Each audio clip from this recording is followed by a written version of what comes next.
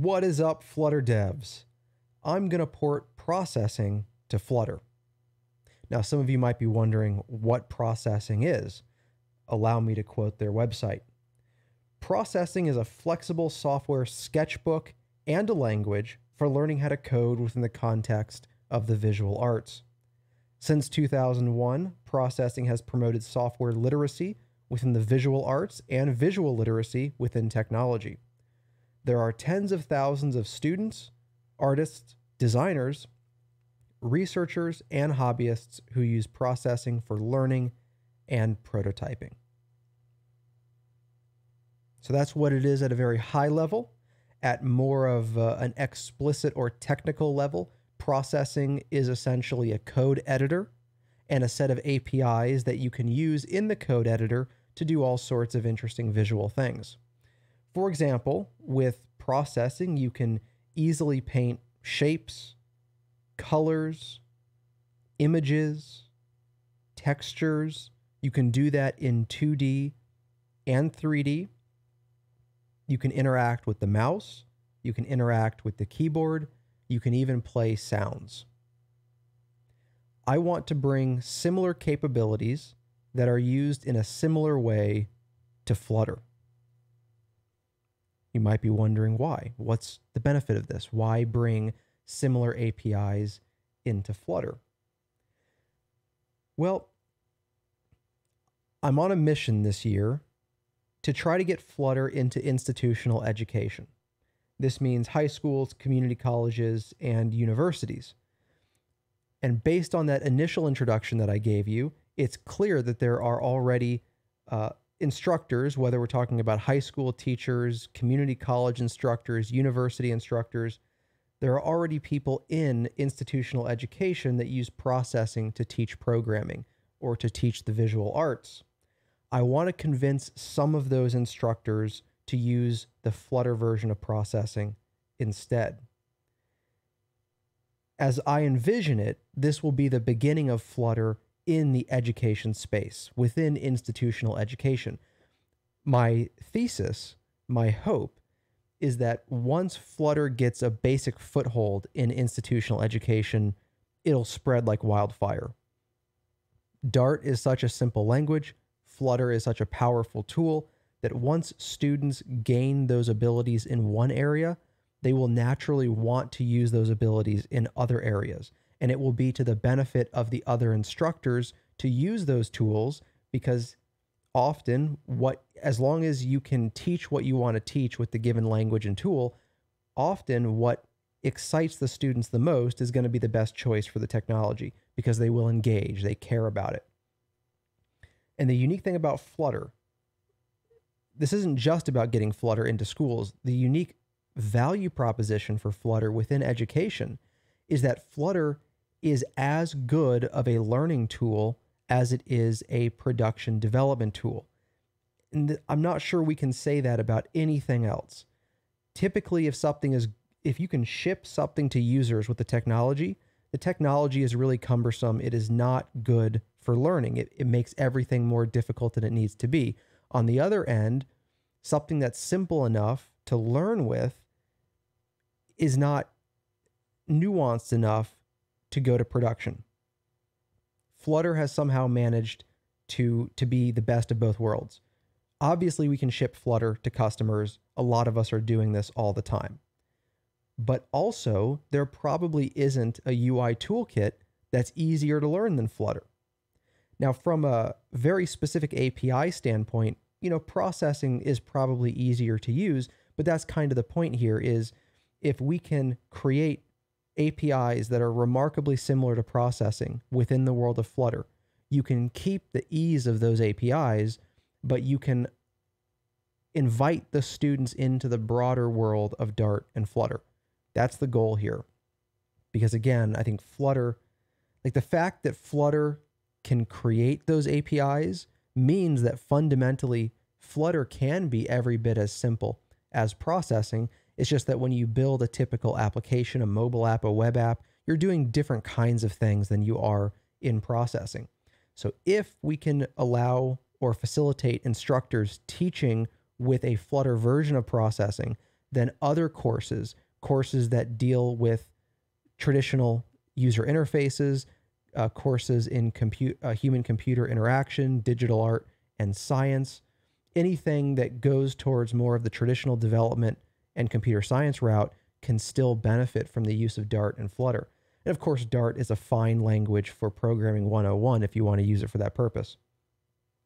But this begs the question, can processing be ported to Flutter?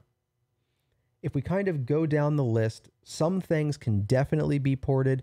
Some things at the moment, I think definitely can't or probably cannot. Let me tell you what I mean.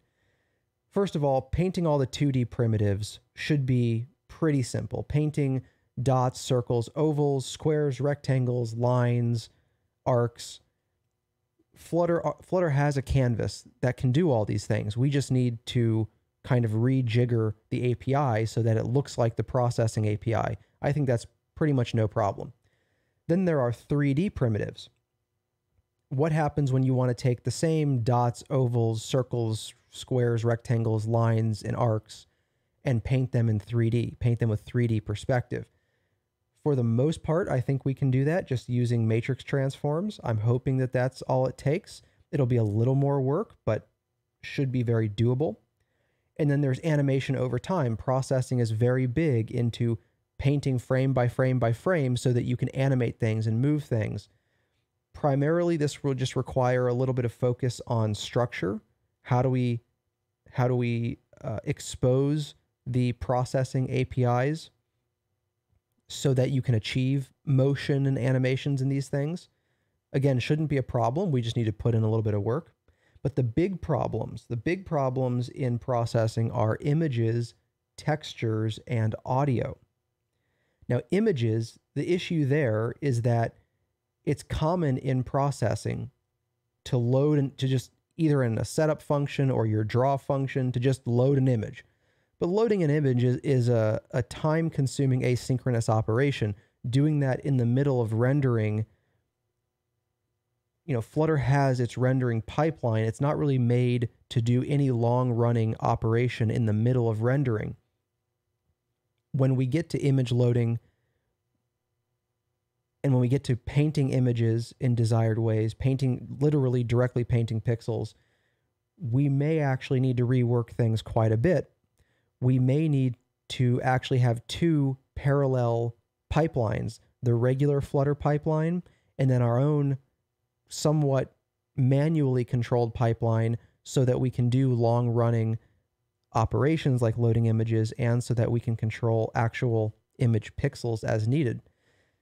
Textures are an even bigger problem. As far as I know, Flutter does not currently offer any way to truly paint a texture. We can access textures by their ID, but I don't think we can paint them. And really the way that you paint a texture is with a shader.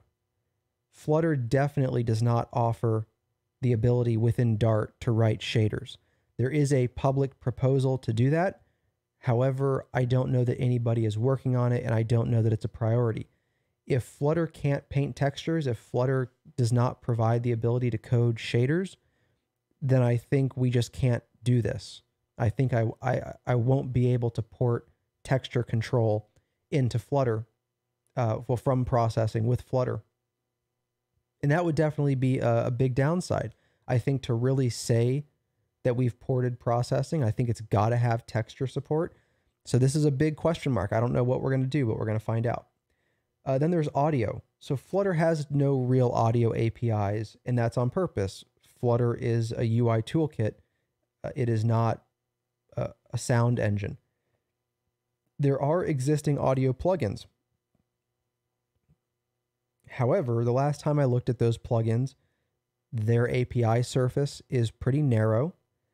They seem to very much be intended for the kinds of sounds you would play in a mobile app. We may need much lower level, more generic APIs, and this means that we might have to create a completely custom audio plugin for processing, for the Flutter port of processing.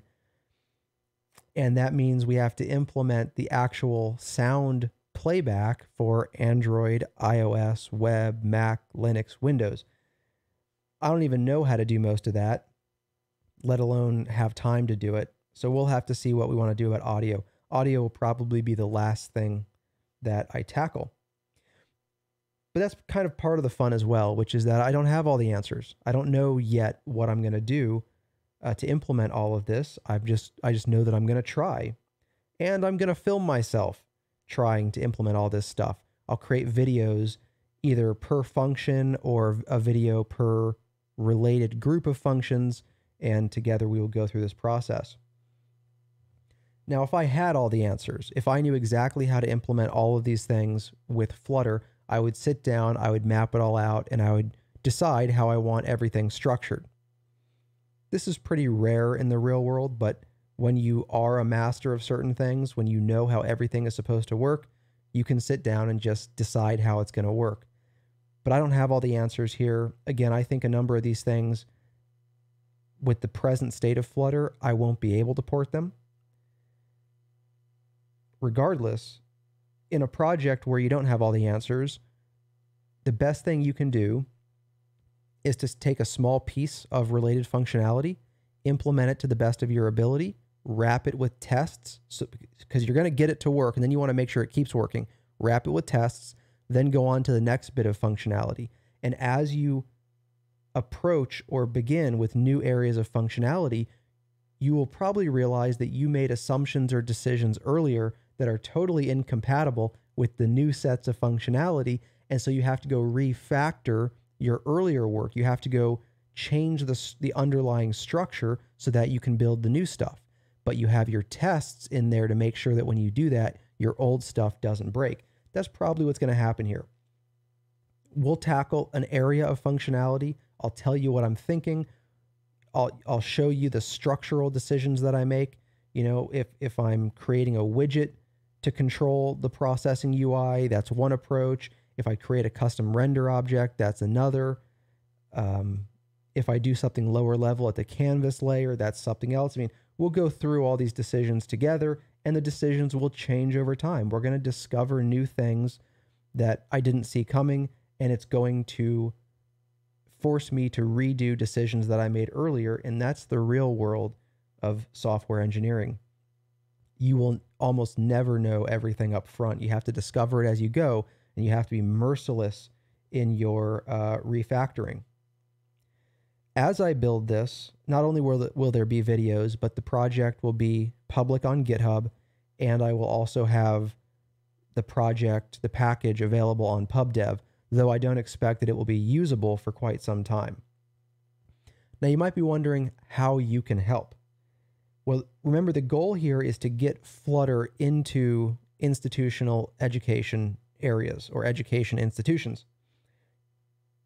If you can find instructors that are willing to try this package in their courses, that would be great. That's what we're trying to accomplish. If you know any instructors, if you can find any instructors, if you can point any of those educators this way, then we can work towards accomplishing that final goal of actually getting Flutter into education, and hopefully from there it kind of sprouts and takes off. If you can't do that, then maybe just try out the implementation, see if you can find bugs, file issues. If I screw anything up along the way, it'd be good to go back and get it corrected. So if you find bugs, that's helpful towards the long-term vision as well. Instructors probably won't use a broken package. So let's find the bugs, let's fix them. And lastly, if you're interested in financially supporting this effort and related open source efforts, you can go to donate.superdeclarative.com. Any and all donations are greatly appreciated, and those just help me invest more time in these kinds of things that don't otherwise generate any revenue. So this is one of my big goals for the early part, or maybe first half of 2021, is to port everything I can from processing to Flutter and to get the Flutter version of processing into educational institutions. If you have any questions or comments, please feel free to put those down below. And other than that, I will catch you as we begin the porting process.